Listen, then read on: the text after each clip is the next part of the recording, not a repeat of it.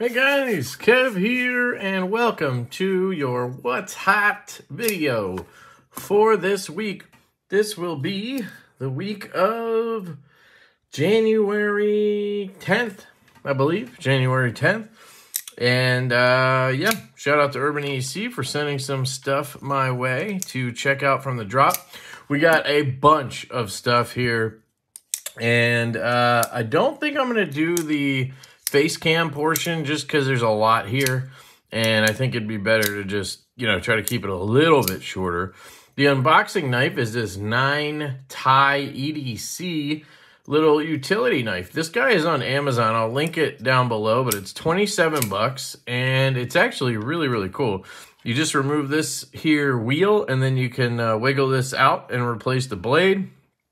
And then you have G10. There's some other options. I know O-Knife has a carbon fiber or faux carbon fiber version, but for 30 bucks, this thing is an amazing box opener, and it's become my dedicated unboxing knife. But actually, you know what? I don't even have any boxes. I already opened the main box, so we're just gonna open stuff. This looks to be a Audacious Concepts triangle glow bead in titanium. It says Prometheus tie satin. Okay. So Audacious Concepts Finland, got it. So we do need the old knife. The only thing I don't love about this is the studs are smooth, so it can be a little bit difficult to flick out for me. Let's see, is there one on the other side? Nope. Okay, here we go. The triangle bead. Look at that. That is pretty cool, actually. So basically, you get this triangular shaped bead, and then these all glow. I assume those are tritium. Did it say tritium somewhere? It just says glow, so I can't be positive if it's tritium or not, but I would venture to guess that it is. Let's see. Well, doesn't seem to be glowing. Let's see.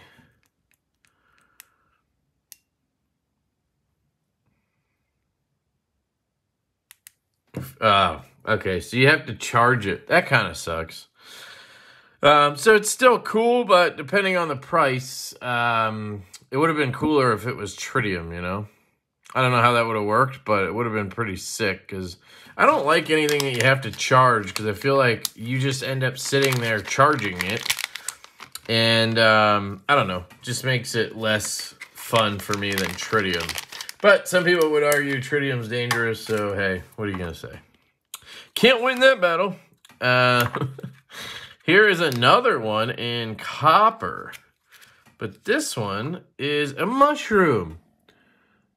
Immediately makes me think of my buddy Stevie over at Said Stevie. Go check out his channel. Awesome dude. And it's a little mushroom bead. I'm going to have to show him this. The only thing better is if they had a pickle-shaped one, because everybody knows Said Stevie loves pickles. Definitely let Stevie know in the comments that you know about his pickle obsession. All right, so there's that one. And then we have a gold Sagaha black fulcrum. So here's the front side, and then it's probably lasered. Yep, look at that.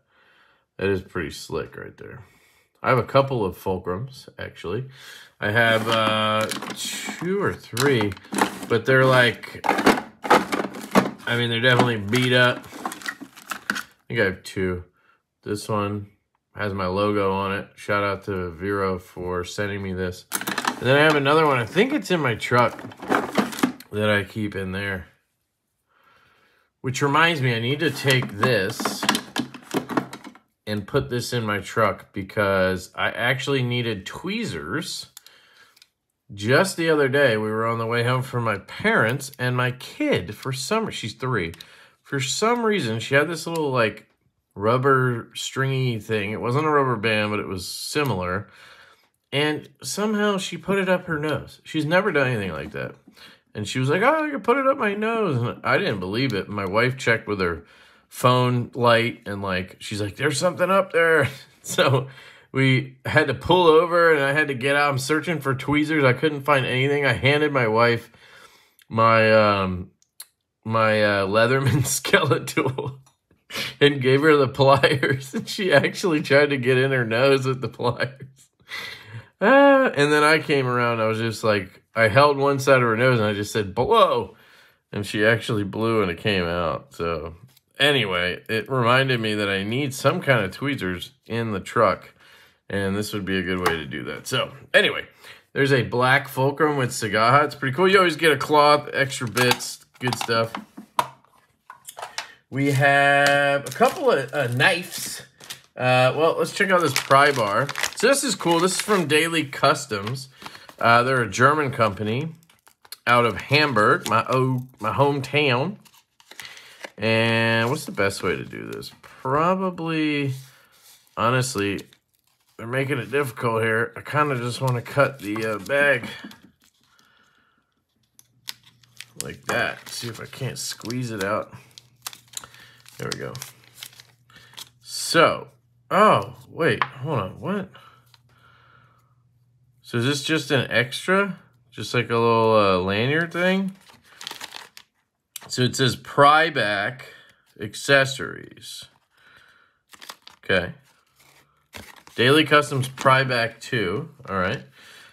It came with this 100% made in Northern Germany, which is awesome. But yeah, it came with this, which is pretty cool. It just has these plastic faux whatchamacallums. Is this a sticker? I guess so. Maybe. Do I not understand the point here? Is there more to this than I understand? I don't know. Sorry. But looks like a just something you would hang. I thought maybe it was a file or something, but no. And then you have the pry back. This is pretty slick, actually. I gotta say, I'm not the biggest pry bar fan, but this is super lightweight, super minimal, but it has that really fine tip. I mean, you don't see a lot of pry bars with tips like this. And that's what I want personally. We were talking about, well, we have the fulcrum right here. You can see the difference. And the fulcrum is not really thick. It's on the better side. A lot of them are too thick, in my opinion. This is good. This is really thin. I don't know if you can see the difference, but it is microscopic. I like that a lot. This is probably my favorite pry bar I've seen in a while. A lot of people like the Mr. Nice Guy ones. Sure, those are really nicely made. This really floats my boat. Just how light it is. This thing would just disappear in your pocket. And then it doesn't have a stupid bottle opener on it. I cannot stand the ones with bottle openers. You can just use this to pop the bottle. I don't know how durable this tip is, but it's a pry bar. It better be. Really nice finish, too. Wow. This is impressive. I really like this. So that's the pry back from Daily Customs. Shout out to them. I'm going to try to keep packaging all together, but keep the items out. The next one is from the Matzi, and we actually saw this one a couple weeks ago. This is the Striga. I guess there's... Ooh, yes. I was kind of hoping I'd get to check out a different one. Hardware in there. Best Tech OEM on these.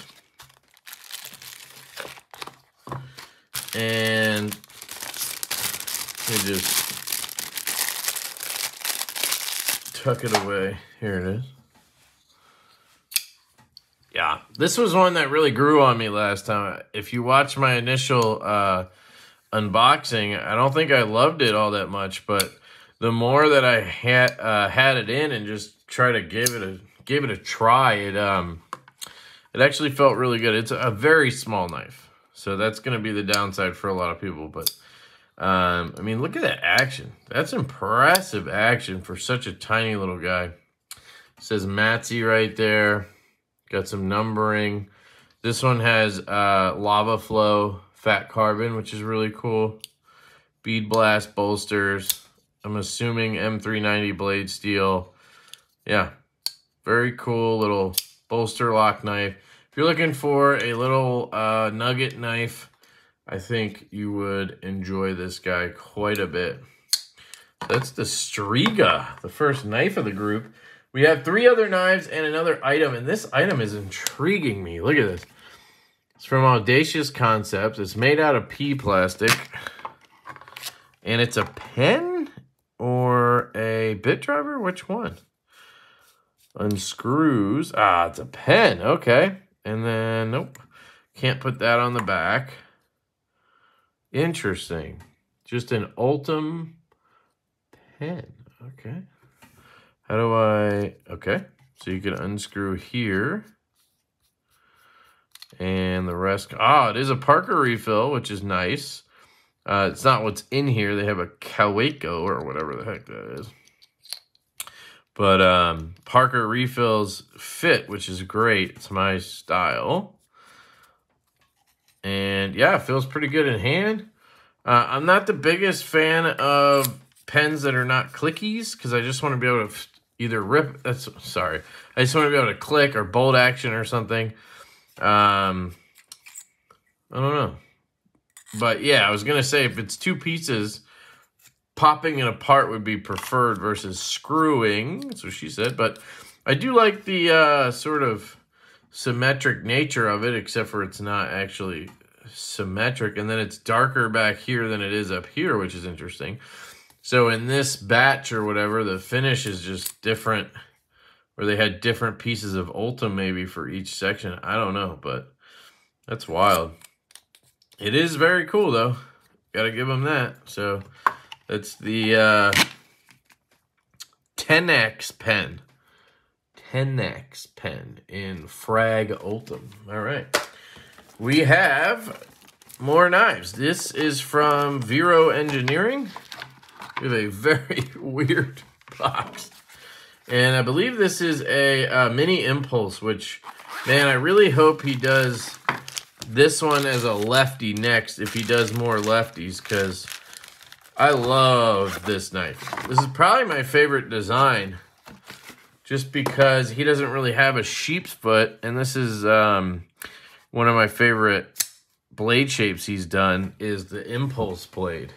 Now, of course, I would have went with black wash if it was me, but, you know, they're just sending me stuff to check out. But the action on these, I mean, it breaks in so well.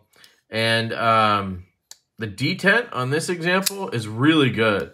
That was the one issue I had with the mini impulse I had, was I loved it so much, but it just had a little bit of a lighter detent. This is perfect. And then, of course, you have that finger flick available right there, which is really, really nice. Which is why it would be cool to have a lefty version, because Veros are one of those knives that as a lefty, you just can't enjoy them the same way. Because you got the slot on one side. Like, here's my lefty Synapse, which is the drop point bolster lock brother of the mini impulse.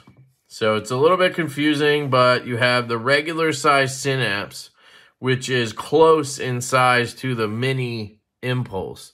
And then you have a large Synapse and a normal impulse that are close in the same size. I like how they've done that, but just interesting. It's just a very clean design. By the way, Vero still has the lefty Synapses available. I do have a link in the description that you can use. That'll help the channel, and that'll take you over to Vero. And yeah, they have the lefties available.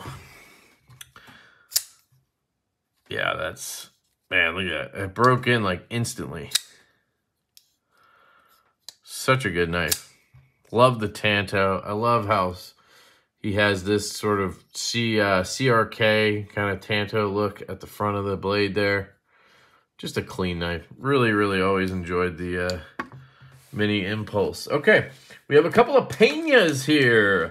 We have the Alacron, my bad. Alacron and PVD snakeskin. Ooh. I actually just ordered a Peña. They dropped some more of those Paramours, and I picked up a Purple Haze Fat Carbon version. Sure, Urban EDC will have those at some point. This is a model that everybody was after last year.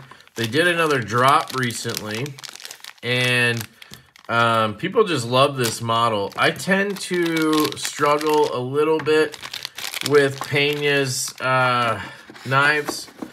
The relief cuts usually bother me. Sometimes the weight, it's just different things. The jimping, like my skin will build up in it and stuff.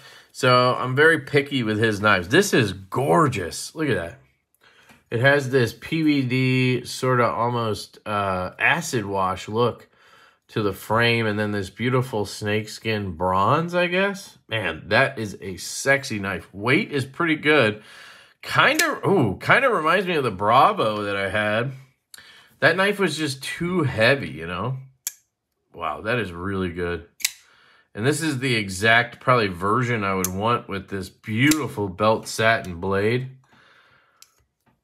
Swings down. Wow, this is really nice. Dead centered. Oh, wow. detent is on point. Uh-oh. It's got a nice clicky close. Let's see how she works left-handed. Can I flick it? Uh-oh. It's a little awkward. It's just kind of like placement. Where do I put... Like, where the stud is located isn't perfect for me. But, man, choke-up grip is good. This is kind of a combination to me of, like, the Bravo mixed with the Mula. But I think this is a Hobby... Yep. This is a Hobby Garcia design. Sorry, getting a sip of my Redding Draft orange cream soda here. Man, this is a good knife, though. Good to see a Pena with a stronger detent. I mean, it's perfect. A Riot OEM. Let's see if there's any. No play there. No play there. No play there. Good there. Really light taps just because it's not my knife. Although it may be my knife. Because, holy shit, this is good. This is really good. Man, we're going to have to see how much I like that Paramour. And if it turns out I like this one better, I might have to pick this up. Just do a little swap, sell that Paramour and keep this. Not that I can't have both, but damn, that's good. Now I know what all the fuss was about with this one. Where's the, there is an insert. Yep, there's an insert. And this does not need skiffs or anything. I mean, it is butter. Look at that. That flipper tab. Man, it's so good. Okay. That's the Alacron. Wow, I slept on this, guys. I slept on that one.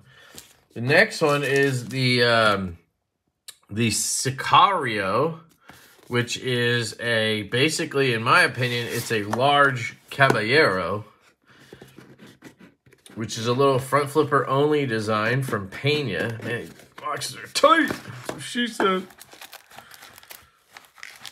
So this one has micarta. So this one's definitely not sticking around. Thank God they didn't send me another one I wanted to keep. They sent me the perfect version of this. I mean, I'm sure there's other versions, but I really like how that looks. I feel like I already own this. Damn, that's good. All right. This is PVD coated black micarta. Look at that clip. Oh, yeah, I didn't check the clip on this. Oh, it's a normal relief cut. Let me just check it. Come on, baby. Ooh. Oh. Something's getting caught there. What the heck is going on? Huh. Let me just try my shirt by design. In the pocket? Out of the pocket. Not noticing anything with that. Something was hanging up. Are these thumb studs proud? No? I think it would be fine if I was standing up or whatever. And I really like that. It's got a good click. Okay. This one has the scissory relief cuts. We'll have to test that. Basically, it's just a long steak knife. It's a, what is that? Just want to point out, this was there. I didn't do that, obviously. Came out of the package like that. It's a good thing about unboxing stuff. Look at that. Wow, it's all shredded here, too. What is going on? My card is all beat up. And then right here, it's all...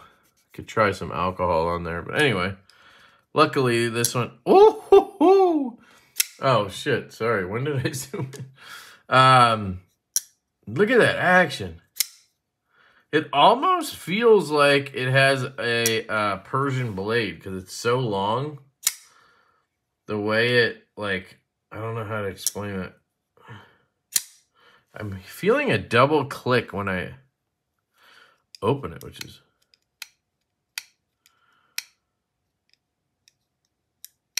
I guess because it's such a early detail. I don't know. Yeah, it's like a double click. It's really weird.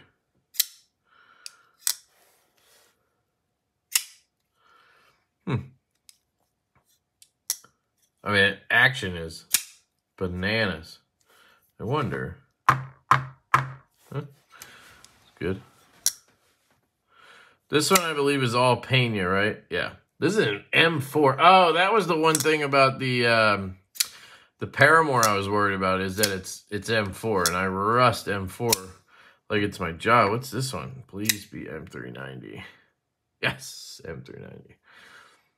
Not the best steel in the world, but for general purposes and whatnot, definitely a solid one. Man, this is good. Imagine if it had a hole instead of studs, but even with it, that's good. Very good. All right, there you go, guys. There's a bunch of cool stuff from Urban EDC for the gear drop. We got 4 knives, a pen, pry bars, and some beads. And I think that's mostly everything. I'll double check real quick, see if I can pull up the, see if I can pull it up. They have the Daily Customs pry bar. It looks like they also have the V5 Anso tool. I have one of those. I love this thing. Highly recommend this little guy if you want a little backup driver, or you have small hands and you just want one driver or whatever. I absolutely love this thing. It's definitely one of my favorite drivers of all time. I actually like it more than the big one. They have the beads, the pen, the mushroom, or the amanita they're calling it, and there's the fulcrum. So that's everything. Link is down below to Urban EDC. Link to the gear drop as well. It will drop on Wednesday at 3 p.m. Eastern. Unless you have early access, then you know you have early access, and you can definitely click that link at any point. And if you have any questions, that's the problem with this thing. It's so small. If you have any questions, let me know down below in the comments. Which one's your favorite item? I'll put this guy out here too. Let me know your favorite item this week. I would say mine is hands down this Alacron. I did not realize how good this was. And you know, Pena is usually pretty reasonable, so I bet this is probably like 300 bucks or something. It's probably not crazy. It's probably going to be affordable enough that I end up grabbing it. So yeah, we shall see. But anyway, I love you guys. Hope you have an absolutely fantastic day, and I will catch you later.